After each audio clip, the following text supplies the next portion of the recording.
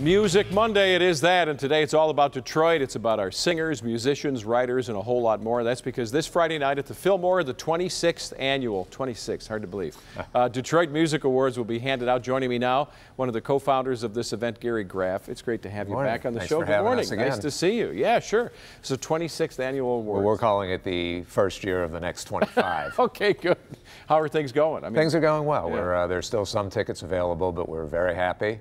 Yeah. With everything that's going on. We have a great lineup. Yeah. And what does that mean? Go ahead, drop some names. A great lineup. Well, we have the group we're going to hear shortly, the Theater Bizarre Orchestra. We're very excited about the Fags making kind of a rare appearance, and they did a bunch of covers of iconic Detroit songs by Madonna, Ted Nugent, the Romantics in their own way. Okay. So we're going to have that as part of the show. Royce the 5'9", who's also receiving the Spirit of Detroit Entertainment Award. It's a mouthful. He's performing with a VMDP, the KDJ Trio, which is part of the Sphinx organization, a classical group. They're getting a Distinguished Achievement Award for the Grandy Ballroom Crowd, Third Power, and SRC together.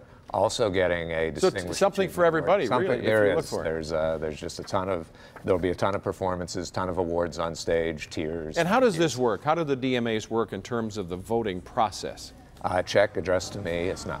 A little payola. It is a. Yeah. It's patterned after the Grammy Awards. It's a three-phase system. Okay. Where they're submitted, nominated, and then a final ballot. The people are voted for. It's all professional voting body.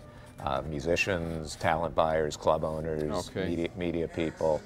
And you said this, tickets are available, so anybody can attend? Anybody can attend. What a great night, huh? It is, and it's a real chance, Chuck, to see classical musicians talking to rappers and jazz guys talking to country people, and it's the one night a year our music community gets to be under the same roof together. And you're holding an album from the group here, but this is important because we're seeing, not just this year, but a resurgence in vinyl and turntables. So that's got to be good. We have a vinyl pressing plant in town now. Right. Another vinyl pressing plant, we should say, which is really exciting. But Theater Bizarre Orchestra, who's going to be kicking off the show after a little special surprise we have planned involving, I'll just say, bagpipes. And we'll leave it at that. Okay. But these guys are great, and they're not only are they performing at the Music Awards on Friday, they're going to be at Otis Supply in Ferndale on May 9th, on the following Tuesday. Beautiful. So you have two chances to catch them. Well, it's great to see you as always. Good to see you. Congrats on getting it to your next 25. Thank you. Good stuff, Gary Graff. Again, it's the Detroit Music Awards this Friday night. It's at the Fillmore, Detroit. Tickets are $25, and you heard Gary say it. There are still tickets available.